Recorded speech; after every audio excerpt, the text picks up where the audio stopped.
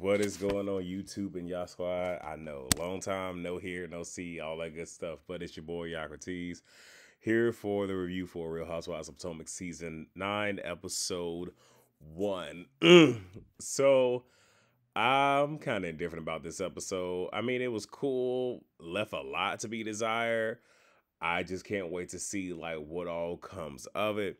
But we start off with a reenactment of what happened the night of Karen's accident. I'm not laughing at that. It's just we went through all of this for that. But okay.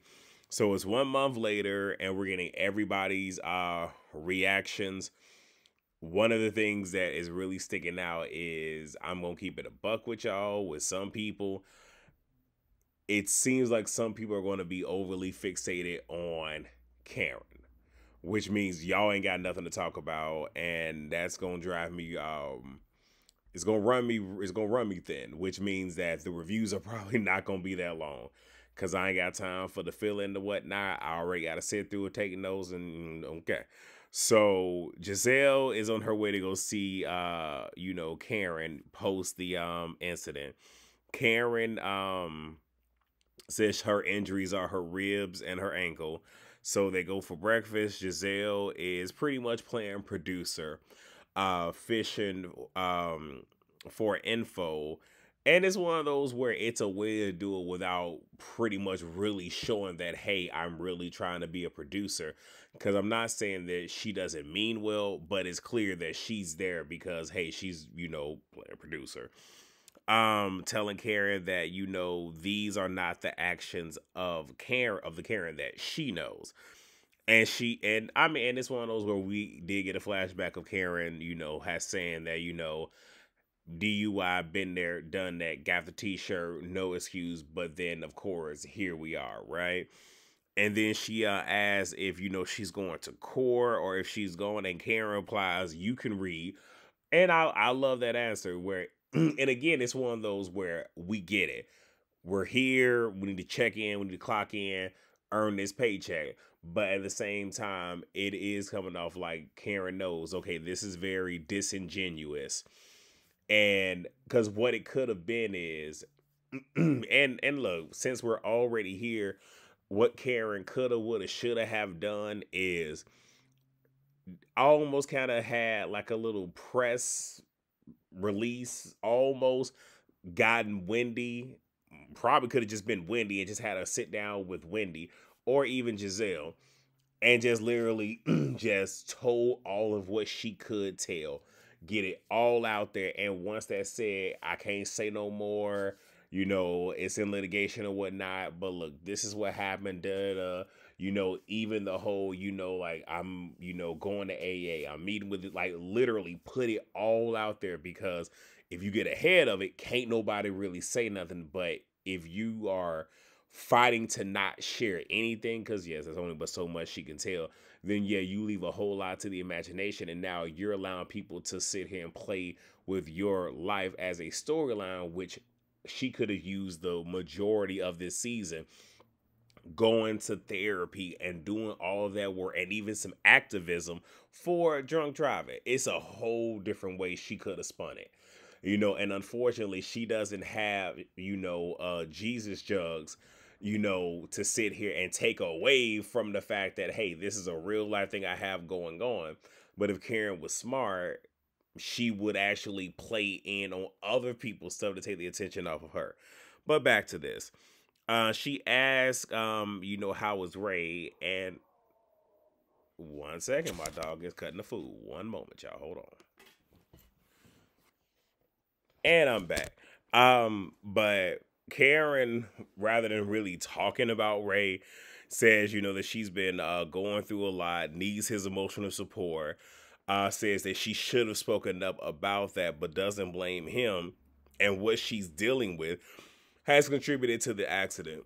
And what this is given is, could it be, almost like a deflection? Possibly, but, it's alluded to the fact that, Karen is strong and she always shows up as having it all together.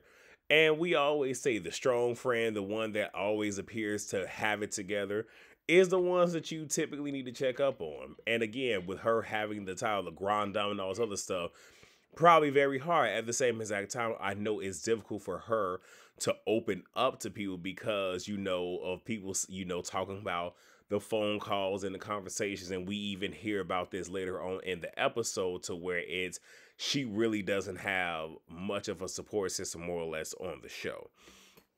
So Giselle talks about a B-Day lunch for Karen. So now we get Mia and Gordon, which I'm just going to say, I feel like Mia is going to carry this season. Like, this season is probably going to be on her back. And one thing that I can say that I can appreciate is Karen has a legit storyline. Mia has a legit storyline. I can't say that for everybody else. But back to this. So we find out that they're separated. Gordon has moved into Mia's building. Mia talks about having a sneaky link and can't review that because he's in the building. But why would you need a sneaky link when you are in a relationship? But they ain't none of my business.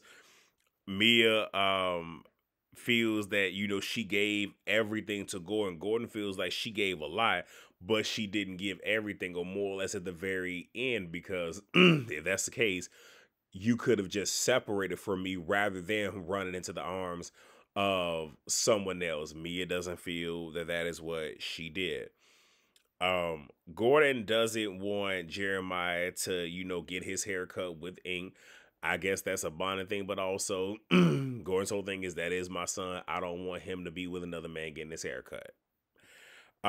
Ink is coming in this weekend and finds out that he wants a paternity test to, confirm if whether or not Jeremiah is his child. And this is one of those where it is a whole lot, and I'm not even gonna lie, I really don't like the fact that the kids are involved, because regardless, this can go real wrong real fast.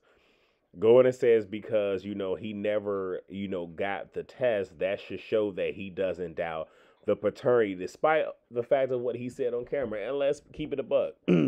Sometimes, when people get mad, yeah, you're going to say whatever you can to hurt that person. You, like I said, in that moment, you mean it. You may not necessarily mean it, but you're arguing and you want to win the fight, right? So we get Ashley. I'm finna keep it a buck with y'all. I ain't got time for Ashley. I really don't. Because it seems like, to me, the producers told her, either we need motion or you off the show. Because she's ready to proceed with the divorce, and the divorce attorney says, she wants to do a mediation date. That's it. I ain't got no more. Wendy, I like Wendy. I don't know what I'm really finna get for Wendy. And here's the thing. Though I'm here for what is about to happen when it comes to her and her mother, we've seen this song and dance already. I got it that this is going to be the conclusion, but we can't spread this out a whole season. And I'm going to be hard pressed if she's trying to start up a brand new business venture rather than focusing on the business ventures that she already has and finding a way to merge them. But she's unpacking her office. She is typing up her resignation, because she's resigning from being a teacher, and she hasn't told her mom. And we know how her mom feels. And, she feels away. And again, I can't tell nobody how to feel, but this is the whole thing of, you have to live your life for you, not for your mom. Your mom is a grown woman. And I believe, it's two of them, so she's 3 times grown. She's grown on her own with 2 kids. Let her live her life. Let her do her. She can't live vicariously through you, because, yeah, having that, my daughter is, my child is, yeah, that's cool. But again, you got to do what's best for you and what's self-fulfilling. And we know that Wendy has not always felt fulfilled in doing this, because she did these things for her mother. Again, this right here seems like a good 2, maybe 3 episode scenes that we get, but there's nothing more here. And if it's drugged out, trust me, I ain't got nothing to say. We get Karen and her friend Vivian. She's a boutique owner, and Karen is there to find something to wear for her birthday brunch. And we meet Stacy, that is also Karen's friend. She pops up, and we find out that she used to work for QVC. I'm gonna keep it a bug for you. It seemed like this scene was more or less to bring in Stacy and not really for Karen, because Karen didn't try on anything, but we did see Stacy trying on things because she was going to a gala, And the last thing that she wore, that red dress or whatever, was beautiful. It looked gorgeous on her. Karen notices that Stacy doesn't have a ring, and she's saying it's to Vivian. Vivian, I think Vivian is good for me because she was like pretty much pushed her to bring that up to Stacy. Like, let us not talk about it. Come on, she right here. Let's talk about it. And we find out that she's been separated for a year. They're headed for a divorce, 16-year marriage, and just trying to navigate that. And it was kind of clear that that's what it was going to be because as we were getting to know Stacey before this came up, all the pictures of her husband is blurred out. We see her child in the pictures, but we don't see her husband. And Stacy, because they have champagne, and Stacy is asking Karen like, "Oh, is it okay that we're drinking in front of you?" Which I understand the concern, but this is one of those where it seems like everybody is going to bring more attention to this than what we really need to be dealing with. But again, this is Karen's story, not mine. So we get to the party. Giselle lets us know that she's all about empathy after losing her father, and this is why she invited Wendy. I call bull. Now here's the thing, I got it. We lose people in our lives and whatnot. It can make us rethink things, relations and whatnot. But let's keep it a button. No, the real reason why is because you already know that you and Ashley can only do but so much. You and Karen can only do but so much because literally that is all that you have on the show is just those two. You're not cool with Wendy. Robin is off the show. You don't have Candace to go back and forth with. So you have no choice but to, get in with Wendy. Y'all, excuse me. I'm sorry. My dog is over here fighting for my attention. My apologies. If I was on camera, y'all would see it. It's okay. But that's the only reason. Plus, I'm pretty sure production probably told her, "Get with the program. You gonna be the next one about the dough." And again, I want to see how this relationship is gonna blossom between Giselle and Wendy, because I don't see it. And if this is a wham bam, thank you, ma'am, Wendy, we gonna have some problems over. Yeah. So Jocelyn comes in. Mia rides with her friend Jazzy. Wendy feels, that the invite was not an olive branch, but that they need to sit down and discuss their relationship and, how they got there. Wholeheartedly agree. And it was one of those where Wendy did not physically embrace Giselle. It was kind of one of those general speaks and whatnot, but I do wish in this instance that she would have spoken directly to Giselle since Giselle was hosting this event for Karen. You ain't gotta like the person, but at least just, make it known like, hello, Giselle. Because again, all you can have of that person is hi, goodbye. You feel me? So Mia hasn't spoke to Karen. Jacqueline says that she called her, and Mia throws out there, "Oh, but didn't you say she was drunk?" And Jocelyn says, "Well, I think she might have been tipsy, but I don't know." Now, Jocelyn, this is one of those things that I don't know. Like, one is it's clear that you are Mia's doormat because literally the way that you let Mia and the girls just, walk all over you is crazy. But this is also one of the things where if you have Karen that is showing herself to be a bit of a motherly figure to you, yes, Mia may be your friend, but it's clear you can't just share everything with her. And especially knowing that her and Karen had a bit of, last season just wasn't great for the two of them. Why would you divulge that information to me unless you're trying to, get back at her good graces for whatever reason? Because now that's probably gonna have Karen looking at you sideways, like, why would you say that? And even if you question that, you brought it up to Mia, and now Mia brought it up to the group, making you look real foolish. And Whitney says, "I want no parts of this," which is commendable. And I can't wait to see what happens between Wendy and Karen, because I know Wendy is gonna feel away. Especially, you can see right here, Wendy is trying her best to not get in that mess. So Wendy knows of Stacy because they sat on the same board, but doesn't know Stacy, but wants to get to know her. Cool, I'm not gonna say it was shady, but I'm kind of like, okay. Giselle have names off the drinks, and one of them is a non-alcoholic, being a grand dame. And again, this is Giselle being her messy self and whatnot. And again, her and Karen are frenemies. But of course, take jabs at her whenever she can. And again, can y'all tell me what Giselle's storyline gonna be? I'm gonna get to what her and Ashley gonna do, but again, ain't no storyline there at first. So Giselle says that if you get an attitude at this hat tattoo, because it's called a hat tattoo party, then you must wear one of the random hats, which is a banana hat, taco hat, or construction hat. Don't nobody care. So then it's Q&A time, and Karen wants to know who her friends are. This is not a time, to swing at her. Which is cool. And again, Karen could have pulled a Giselle when it came to this, where it's certain stuff that Giselle would not, or even a Robin, where they would not share amongst the group. They would still have it filmed for the show, but wouldn't share it with the group. And I'm pretty sure Karen could have done that, but I guess this is her just trying to be somewhat um transparent, if you will. Ashley says that, she's seen this song and dance with Karen to where, oh, it's in litigation, da da da. But Ashley, you've done the same thing, especially when it came to you and Michael.